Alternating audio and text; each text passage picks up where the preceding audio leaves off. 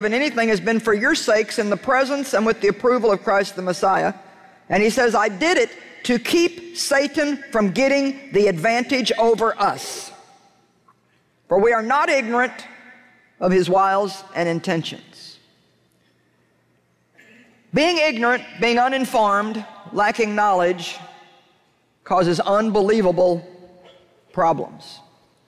And although we find the Apostle Paul that because he was ignorant and lacked knowledge, he received grace from God, that doesn't mean that we cannot even unknowingly open doors for the enemy that he can walk through and bring destruction into our lives. I was in church many years before I even had understanding that the devil was a real problem in life. I thought the devil was a Halloween character, somebody in a red suit with a pitchfork and a red tail. I mean, that's about all I knew about it. And I just had no idea the problems that he was causing me. I had no idea, for example, what kind of door I opened when I stayed mad at people, which I did frequently. I can tell you that there are unbelievably huge numbers of angry Christians. It's amazing the problem that this causes in people's lives. You may have 40, 50 opportunities every week to get offended, but you don't have to take those opportunities. Paul said, I'm not going to let Satan get an advantage over me. When you harbor unforgiveness, bitterness, resentment, offense, you're not hurting the person who hurt you, you're hurting yourself, and you're opening a door for the devil. When God tells you to forgive, it's for your benefit.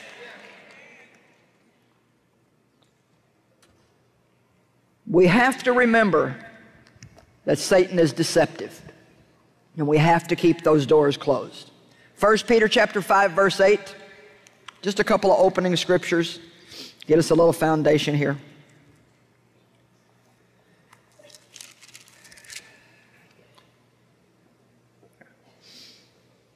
Be well-balanced, temperate, sober of mind. Be vigilant and cautious at all times. At all times. At all times. Not just on Sunday morning, not just once in a while. At all times. For that enemy of yours, the devil, roams about like a lion, roaring in fierce hunger, seeking someone to seize upon and devour.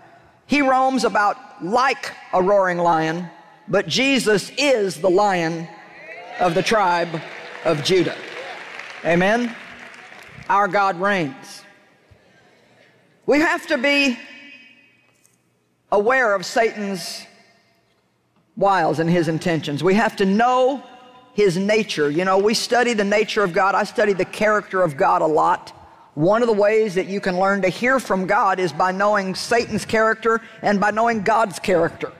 So you know right away when you hear something or feel something or sense something, if the nature of what you're feeling and sensing is God or if it's not God. I don't think we can ever hope to successfully hear from God if we don't know the nature of not only God, but our enemy. So there's 4 things that I want to discuss with you throughout this weekend that are all strategies of Satan, and they're things, major things about his character and his nature that we need to be well aware of. Number 1, Satan is a liar and a deceiver. Number 2, he is the destroyer. He wants to destroy everything in our lives that is good. He also is a controller and a manipulator. He wants to steal your freedom. He doesn't want you to be free in any area of your life. And he is the accuser of the brethren. Now, I think if we can learn about these 4 things this weekend, we can go out with some information and revelation knowledge that's going to help us not to get deceived by the enemy. So, Father, we thank you for this word, and we know that the devil does not like it when we talk about him, when we expose him, and we've already prayed and thank you ahead of time for a great victory, and that whatever little plan he has is not going to work. People are going to learn, they're going to pay attention, we're going to have peace in this place. And I thank you that the enemy is going to be exposed in people's lives and their eyes are going to be opened and things are going to be different for them. In Jesus' name, amen.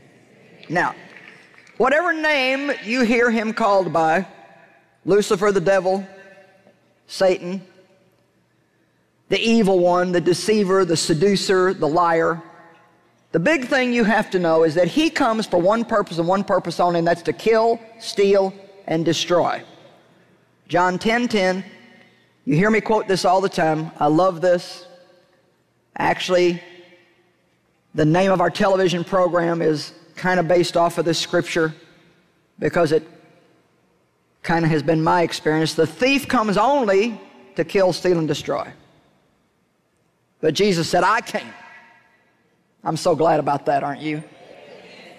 I came that you might have and enjoy your life and have it in abundance to the full until it overflows. So Satan wants to take away everything he can, but God wants to add everything that he can. Satan wants to leave us with nothing. God wants to give us so much that it's overflowing out of our lives and splashing all over everybody else around us.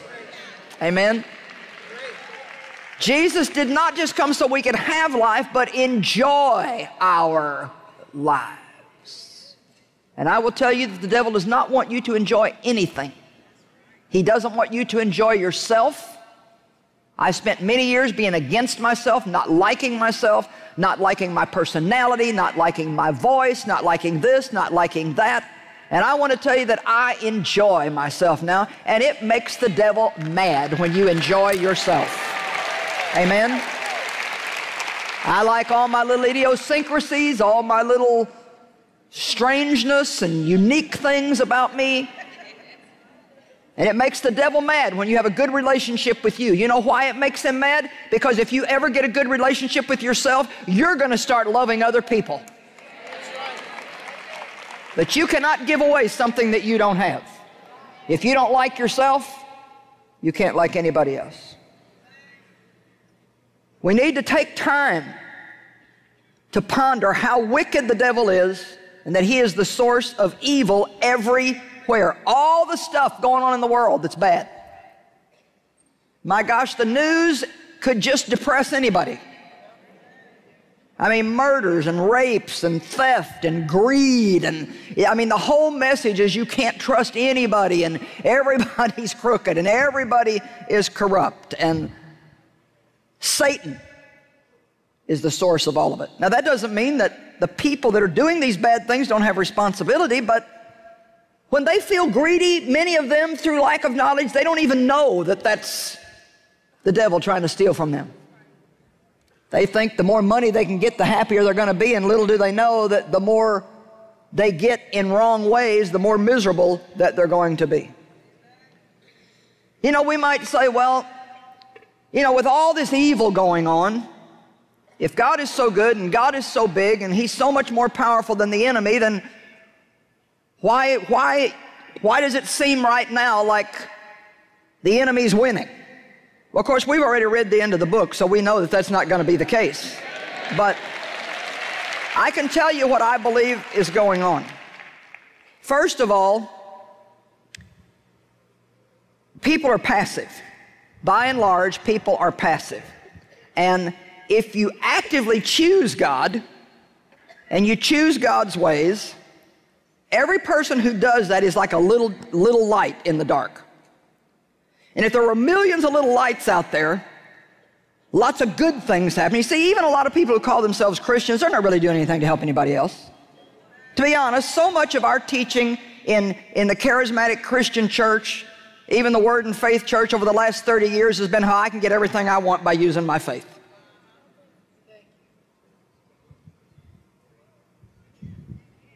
How I can get my breakthrough.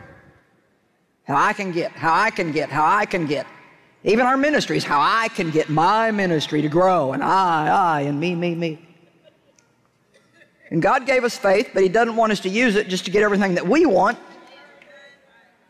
He wants to work in our lives and heal us and make us whole, but then He wants us to spend our lives helping other people to bring to them the same thing that He brought to us.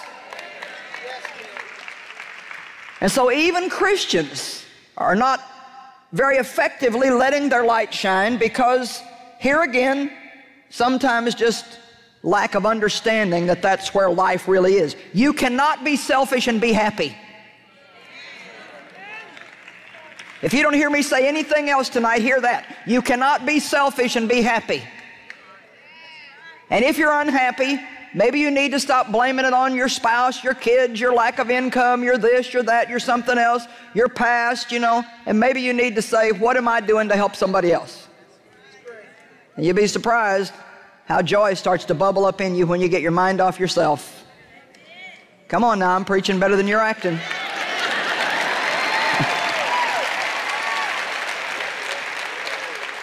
So if we had enough lights out there and enough people aggressively living the Christian lifestyle, walking in love, we really wouldn't have all the junk that we've got going on today. But what's happened is we've just passively sat by and we wish God would do something, and we wish the government would do something. We wish and we don't understand why nobody's doing nothing. And we want they and them, and they need to do something. And I finally figured out we are they. Who are they? We are they. And every one of us has a responsibility to do our part.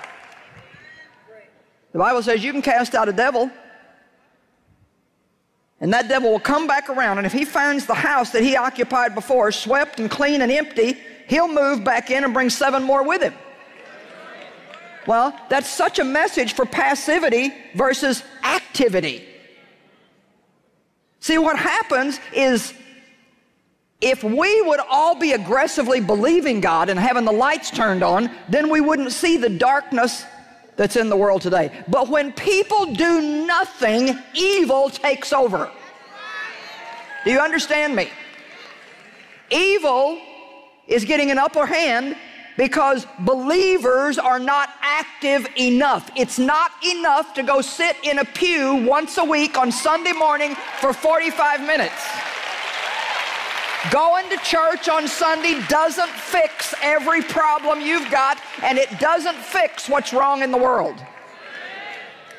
We've got to get it out of the church, into the streets, into the marketplaces, into our schools, into the government, into our jobs.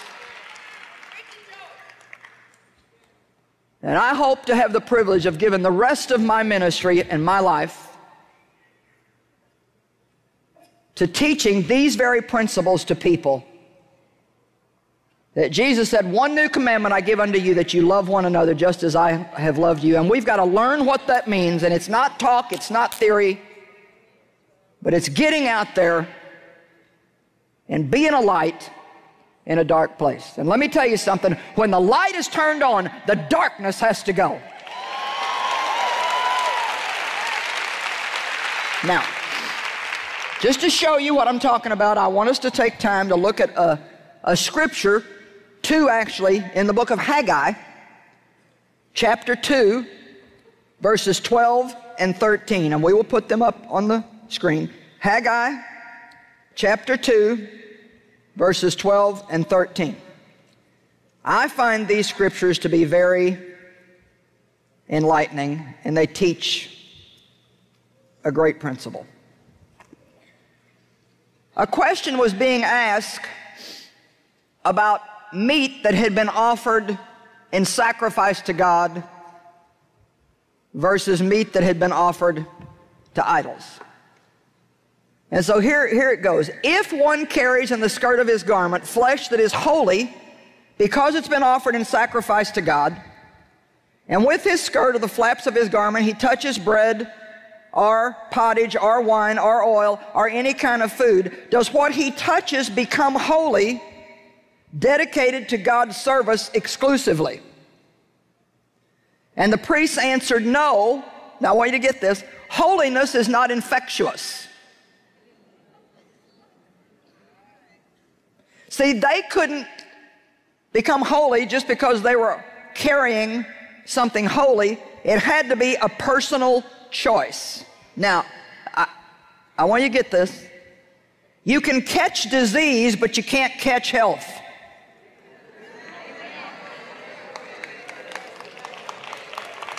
Amen?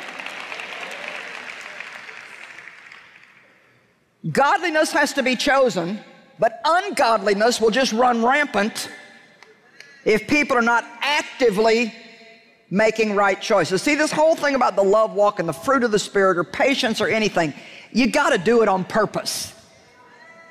It's not a feeling, it's a willing. And that's the problem, is Christians have become passive.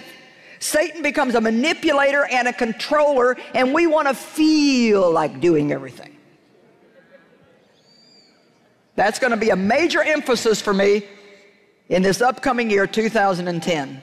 We have to stop relying so much on our feelings. It's a willing. We will to do what is right. We decide that we're going to put on love. We decide that we're going to get out in the darkness and turn our light on, no matter how we feel. Now, let's look at the second part of the scripture.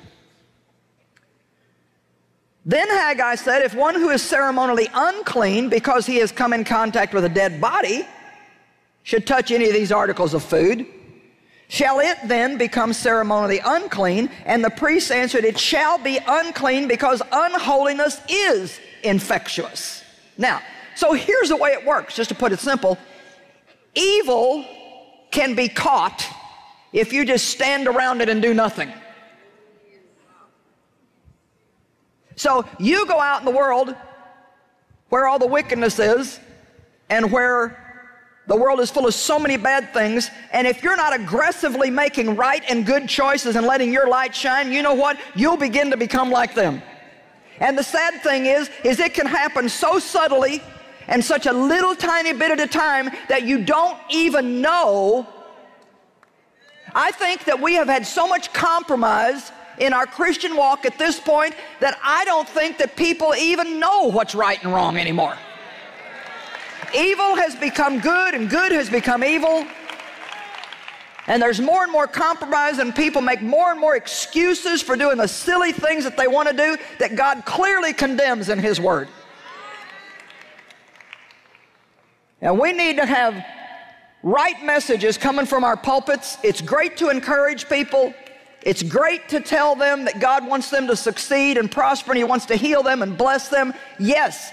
Amen. I believe all of that. And we need to hear that to be encouraged. We don't need to be beat up every time we go to church. But we also have to be told that God is God, and He is to be reverently feared, and He means what He says. And we cannot know what's right and purposely choose to do what's wrong and expect to be protected. Amen? So we need to start making choices. And let me tell you something, please hear me. Do not wait for somebody else to be the first one to make a right choice.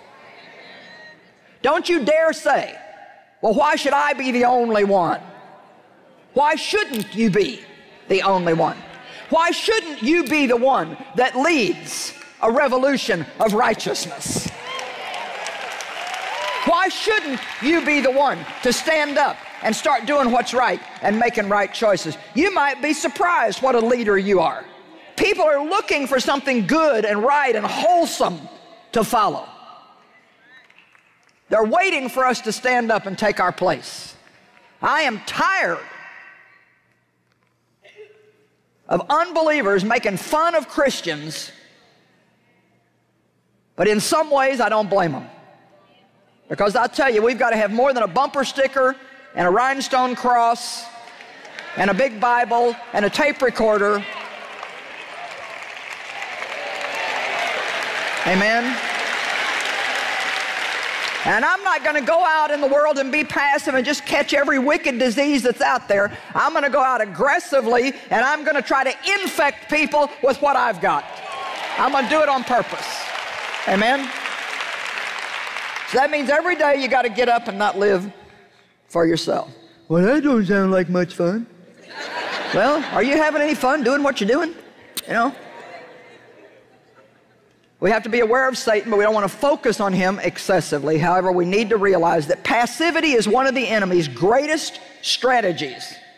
He comes against our will, and we depend way too much on feelings. We're going to talk about that more in another lesson. John 8:44 says that Satan is a liar. The truth is not in him.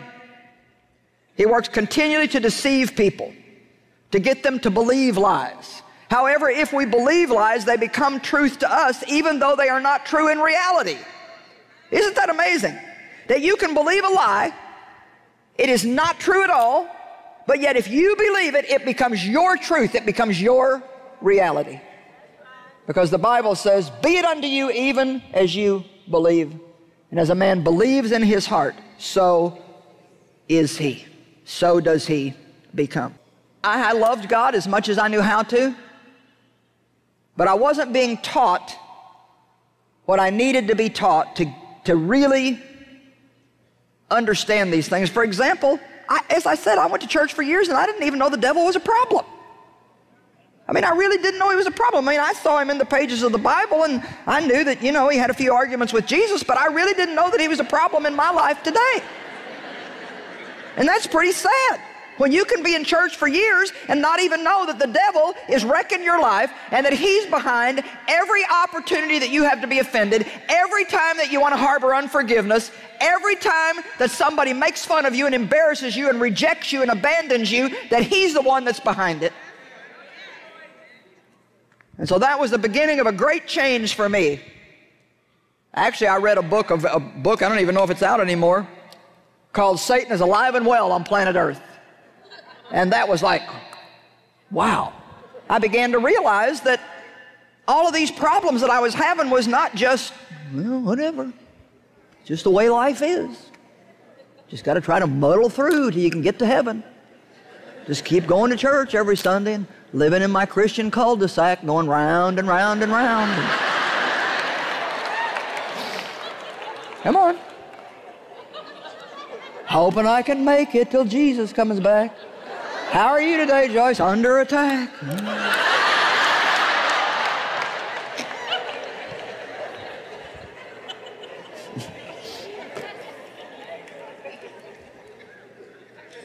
Man, when I started learning the truth, I got mad about all the years I'd lost. Whoa! It's pathetic for people to just go to church week after week after week and never hear anything but doctrine. We need good, strong doctrine. Do not misunderstand me. We need that. We need to know why we believe what we believe, and it needs to be right, and it needs to be biblical.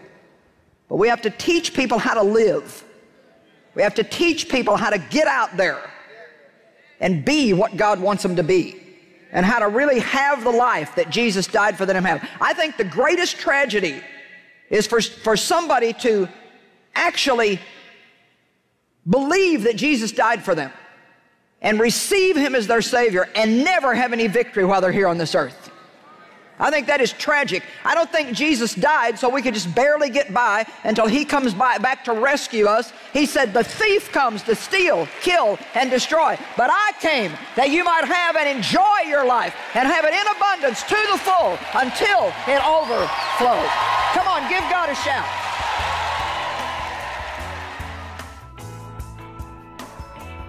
You know, a lot of times we just put up with stuff that we really don't have to put up with because we don't realize that God has given us power and authority.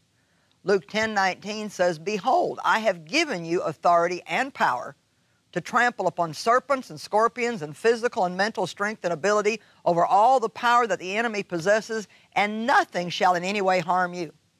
You know, when we get really serious about doing things God's way, then He responds to us with answers. When we get proactive against our enemy's schemes, the enemy backs off. Today we're offering a wonderful teaching resource. It's called What the Devil Doesn't Want You to Know. And you can either get 4 audio teachings or 2 DVDs. The Battle Belongs to the Lord is a paperback book that we want to send you also that teaches you how you can win every battle and enjoy yourself while you're doing it. If I were you, I wouldn't miss these resources because some of you are putting up with stuff that you don't have to put up with.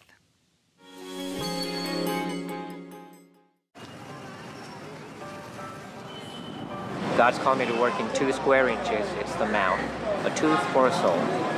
So every tooth we take out, I pray that the Lord saves that soul. It changes their life. You know, if they don't know any better, they just can't expect any better. But if you can make them realize that there is a better, then a better does come about.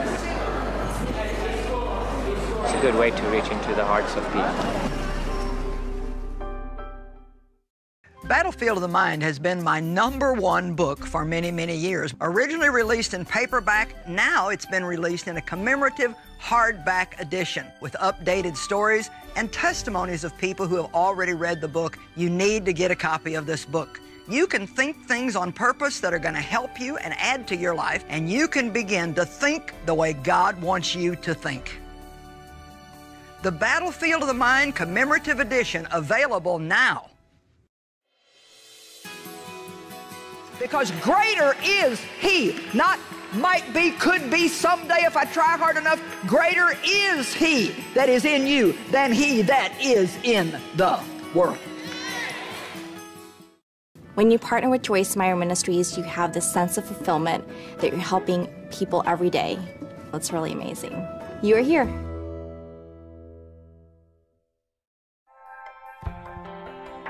You mean more to us at Joyce Meyer Ministries than you may ever know. We appreciate you, and we thank our friends and partners for making this worldwide ministry possible. Together, we're feeding the hungry, clothing the poor, and presenting the gospel to the nations. Please contact us or visit joycemeyer.org today to share your prayer requests, find out more about our resources, see Joyce's conference schedule, and to join us in partnership as we share the love of Christ around the globe. The proceeding was paid for by the friends and partners of Joyce Meyer Ministries. The following program is paid for by the friends and partners of Joyce Meyer Ministries. Well, next on Enjoying Everyday Life, you can learn key strategies to protect yourself against an enemy who works non-stop to wear you down and wear you out.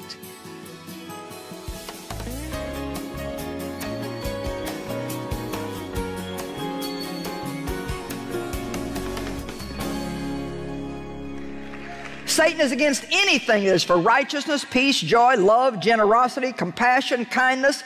He vehemently opposes our progress in any of these areas, or when we make any type of spiritual advancement or progress. There is no telling how many people that the enemy talked out of coming to this meeting tonight that intended to be here. And let me tell you, please be wise enough to consider the subject this weekend. And make a decision now. Devil, I'm going to every one of those meetings. If I got to walk, if I got to take a cab, if I got to crawl, I don't care if every friend backs out on me and won't go, I'm going. Because if you think that he'll roll the red carpet out for you, you are wrong. This morning, just trying to put my contact lens in my right eye, I had to take it out 6 times and do it again.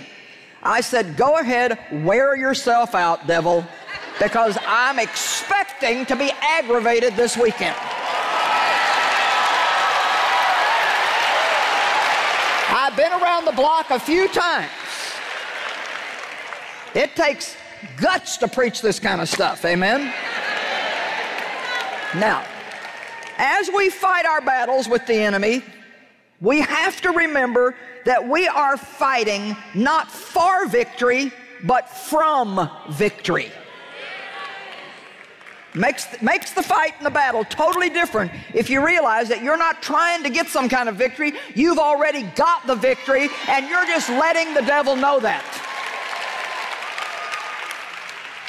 My goodness, I felt so beat down and beat up and so broken and messed up. Little did I know that greater is He that is in me than he that's in the world.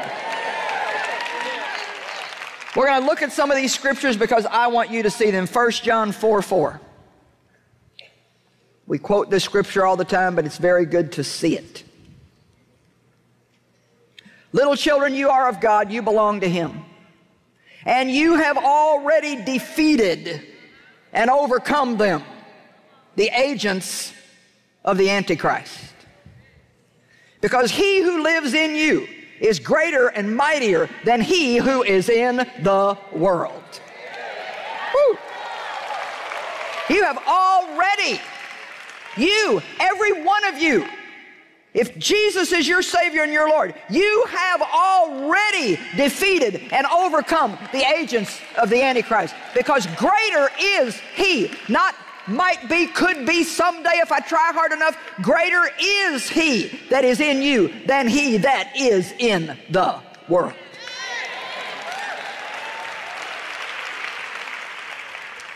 Man, if that's true, then why do I have all these problems?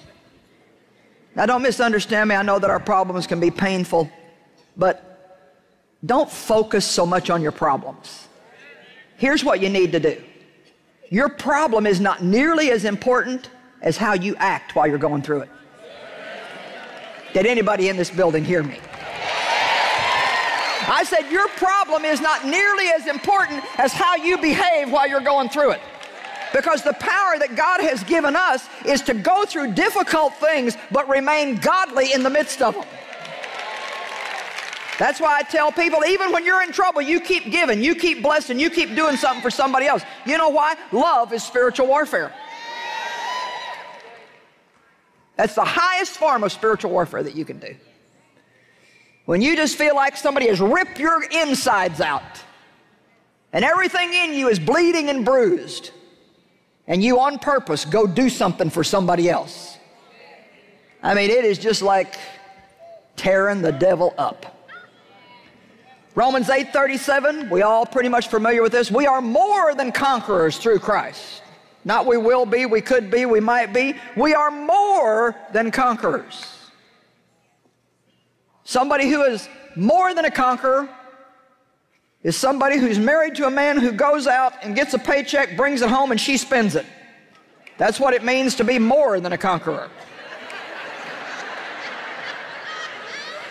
That's my joke for the evening. You better laugh.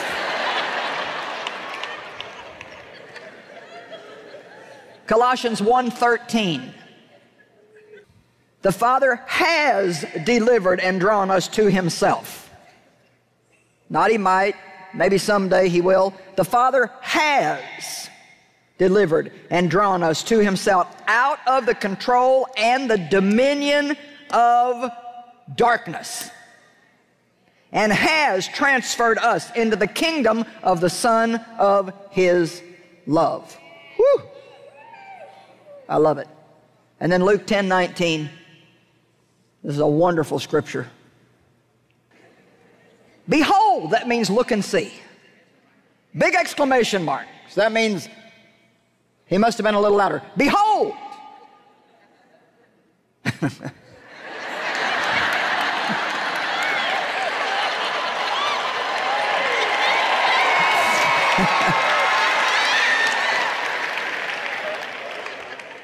Like a little wink from God. I have given you authority and power. Not I will, I might someday if you're good enough. I have given you authority and power to trample on serpents and scorpions.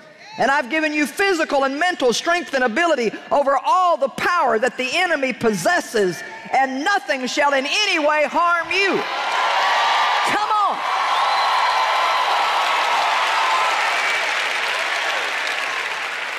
Don't be going around saying, oh, the world's going to pot, it's too late. I can tell you what, we can win the war that is going on if we will just, every person who calls themselves a believer in Jesus Christ will get out in your little section of the world and let your light shine. If we don't do that, there's no hope. This battle is not going to be won sitting in a pew on Sunday morning, getting fat on the Word and doing nothing with it. Amen? And what about all these unbelievers? Love them into the kingdom. I'm not talking about letting people walk all over you and being abusive, but the way you win the lost is by serving them. People cannot argue with genuine, consistent love. Amen? It's really not that difficult. All you got to do is start thinking. Listen to what people say. I was in a furniture store here in your town today. A little shop that has decorating items and some furniture, and I had a Starbucks coffee with me. And the guy said, he kept saying, "Oh, that coffee is driving me crazy." He said, "I want a cup of coffee so bad I can hardly stand it." So, you know, I'm practicing this love thing. I'm not going to get up and try to teach it to you and not practice it. So the thought came to me, I had some people with me. He said, "Go get him a cup of coffee." So I said, "Well, you like coffee, huh?" He said, "Yeah, I love coffee. Oh, this smells so good." And I said, "Well, what kind of coffee you drink?" He said, "Oh, just black coffee." So I said, "Well, we'll have somebody go get you a coffee." And he's like, "Oh, you don't have to do that." I said, "Oh, no, I want to." Well, then later, he asked one of the other people with us what we're doing here, and she told him, and he said, "You know, I live right down the street from there. I think I'm going to come over there tonight." Now, I don't know if he's here tonight or not, but you know what? You'd be surprised how open people would be to you if you start acting like what you say that you are. Amen? I didn't give him a religious look and a gospel track. I got him a cup of coffee.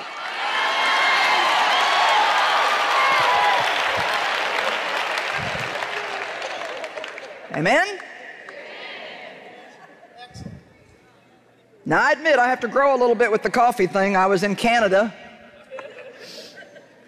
I was going down the street, and there was a man there that was crippled, and he was begging, and so we gave him some money, and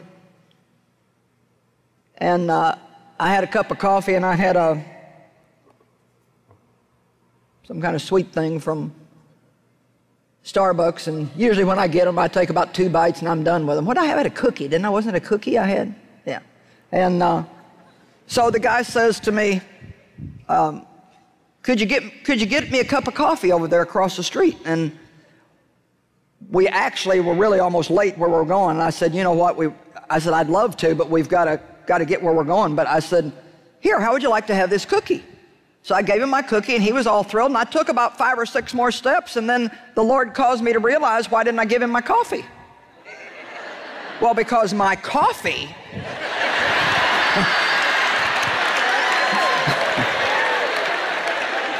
I mean, it's like,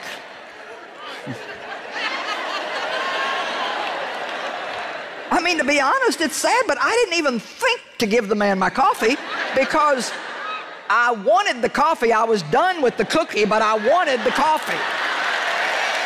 Come on, now you see how we are.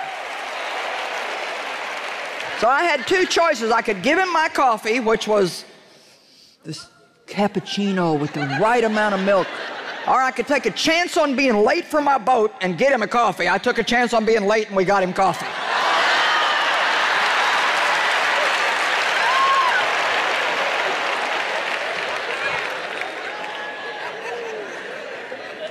I mean, you know, we're all that way. We've all got, you know, we don't mind giving till it hurts. Well, pressing on. I can see you don't need that. Our protection from Satan is this right here. It's the Word of God. It's knowing it,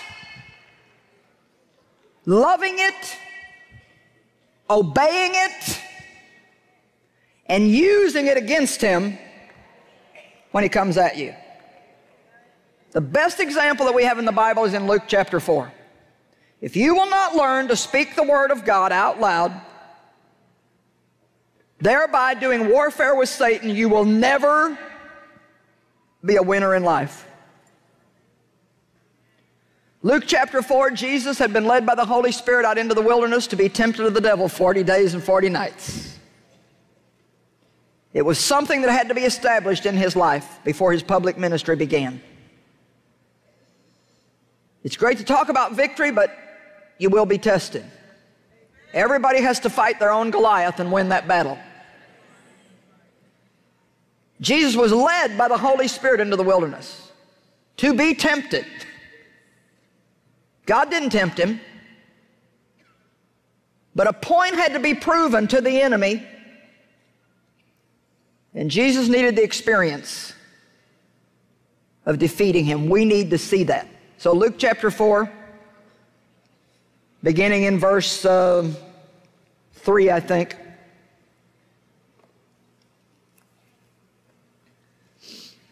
Then the devil said to him, the devil talks. Not out loud like I'm talking to you, but he puts thoughts in your mind, and sometimes he talks to you through other people. When Peter said to Jesus, oh, you must not go to Jerusalem and go through all this suffering and go to the cross, Jesus turned and said, get thee behind me, Satan. Sometimes the enemy will talk to you through other people.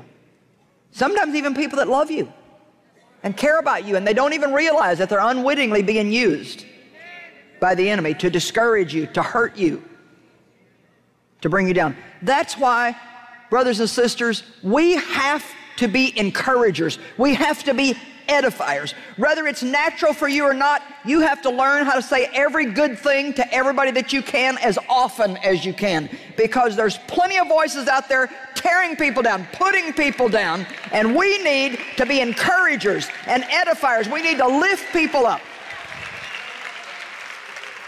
The Holy Spirit is an encourager, a comforter, an edifier. He comes alongside and strengthens us that we might get to the next level. We need to be encouragers. If you are the Son of God, then turn this stone into a loaf of bread. Notice that Satan attacked his identity. If you are the Son of God, then turn this stone into a loaf of bread, because Jesus was hungry. He'd already been not eating for 40 days. Right away, Jesus said, it is written. How powerful. It is written, man shall not live by bread alone, but by every word that proceeds out of the mouth of God. Then Satan showed him all these things in the world. Took him up on a high mountain and showed him all the kingdoms of the habitable world in a moment of time, in the twinkling of an eye. And Satan said to him, to you I will give all this power and authority and all their glory and their magnificence, excellence, preeminence, dignity, and grace. You think that Satan won't offer you toys and trinkets?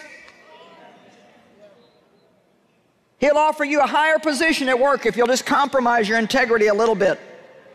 He'll offer that young girl a motion picture deal if she'll just take her clothes off and pose for a magazine.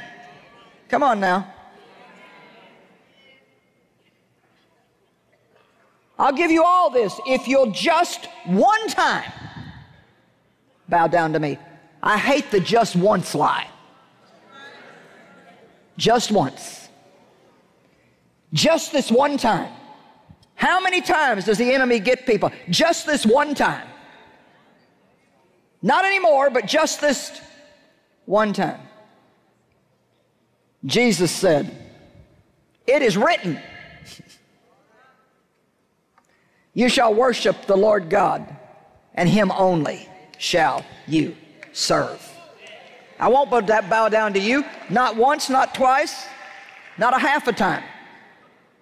I'll only bow down to God. And then a third time he said to him, well, now if you are the Son of God, then why don't you just cast yourself down from here? Because God has said, now the devil starts quoting Scripture back to him. You think that Satan can't take the Scripture out of context and use it in your life? You better believe he can. That's why you got to be a little bit careful about this stuff. I need to hear from you, God. Whoa!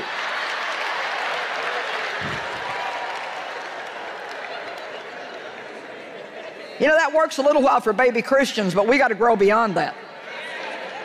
I mean, in the beginning of my walk with God, I could get some of the most amazing things doing that. Wow! And I'd go to David, I asked God this, and look what He gave me. And David would go, really? And it's hard to impress him. It'd be like, wow. But that only lasted a couple of months. God was establishing a relationship with me, and then it would be like, okay, God, I need to hear from you. Woe be unto you, you wicked sinner. And I'd go, whoo, let's try again. You know how we are. We keep flipping until we get one we like. Come on. You know them promise boxes, if you don't pull out the one you want, you pull out another one.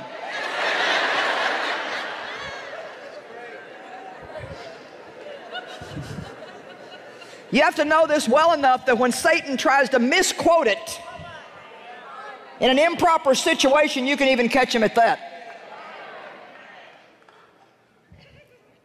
So Satan said to Jesus, well, if you are the Son of God, come on, do something. Prove yourself. You know what? You're not free until you know that you don't have to try to impress anybody or prove anything to anybody. There's such freedom that comes when you're not trying to impress people. Amen? Amen. Jesus said, it is written, you shall not test and try God. He said, I'm not going to come up with some miracle jump here to impress you, even though I could do it, because God says don't test him, don't tempt him, don't try him. Now, looking a little bit further in Luke chapter 4, I find a very interesting thing. Verse 13, I want you to see this because this is important. And when the devil had ended the complete cycle of temptation, he temporarily left him, that is, stood off from him, until another more opportune and favorable time. Uh-oh. You know what that means? He ain't ever going to leave you alone. Not permanently and totally. He'll go away for a while. Have you ever noticed that temptation, trials, and troubles sometimes comes in cycles?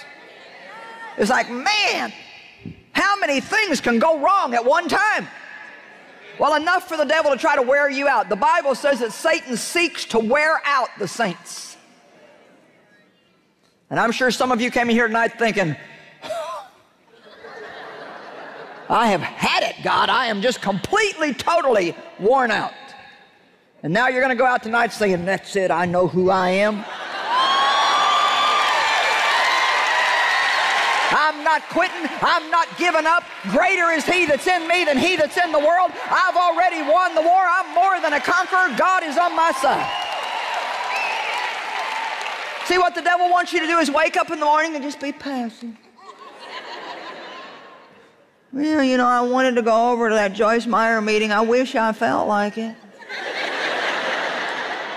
I wish my friend wouldn't have canceled out on me because I don't want to go by myself.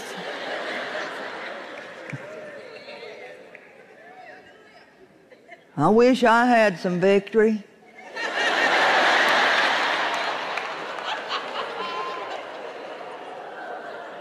And the devil's going, you lazy, passive, lukewarm. We don't need wishbone, we need backbone. We need to get up and know who we are in Christ. Amen?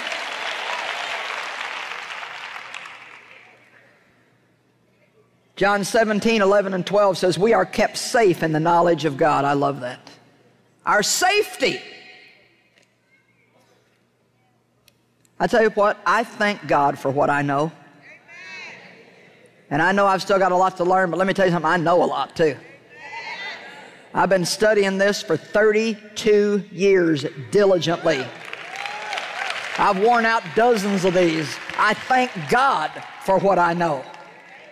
Because the more you know, not just head knowledge, not just some kind of psychological nonsense that you proud of what you know, but none of it's working in your life.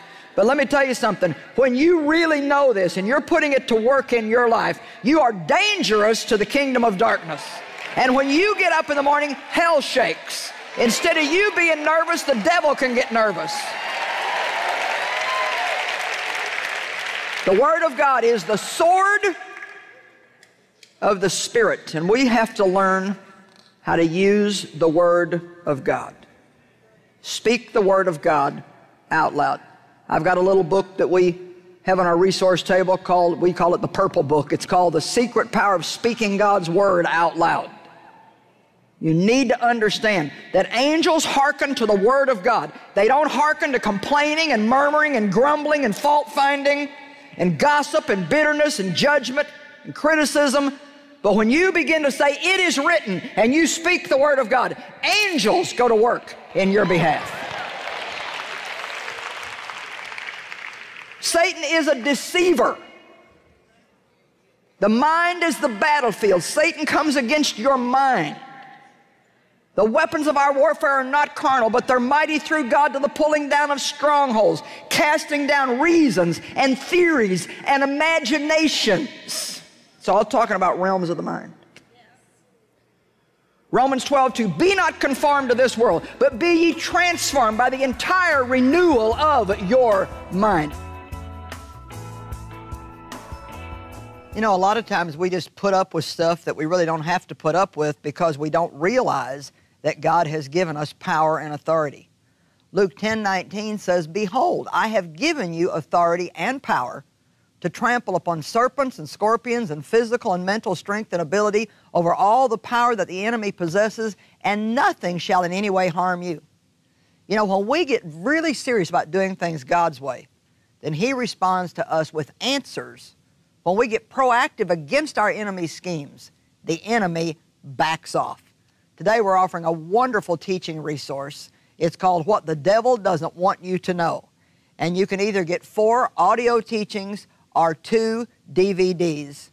The Battle Belongs to the Lord is a paperback book that we want to send you also that teaches you how you can win every battle and enjoy yourself while you're doing it. If I were you, I wouldn't miss these resources because some of you are putting up with stuff that you don't have to put up with. We love life! We love life! You can love your life. Let God renew and restore you at the 2011 Love Life Women's Conference. Jesus died for a purpose so I can have this quality of life. I'm going to do everything that I can to take hold of that life that Jesus died for me to have. There's nothing like being here live. It's exciting, it's thrilling. My mom right here, she said, we cannot just sit here and see on television, we should go. Be refreshed as you worship with Israel Houghton and celebrate with special music by CeCe Winans. With dynamic messages from John and Stacy Eldridge, Nancy Alcorn of Mercy Ministries, and Joyce Meyer. Let Him restore you at the 2011 Love Life Women's Conference, September 15th through the 17th in St. Louis. Register now. If you're going to use wisdom, you can't be involved in everything out there just because you'd like to be. You got to stop being nosy. You don't need to know everything. You don't need to be involved in everything. Got to get a little bit of humility. There are some people out there that can do some things and do them right besides you.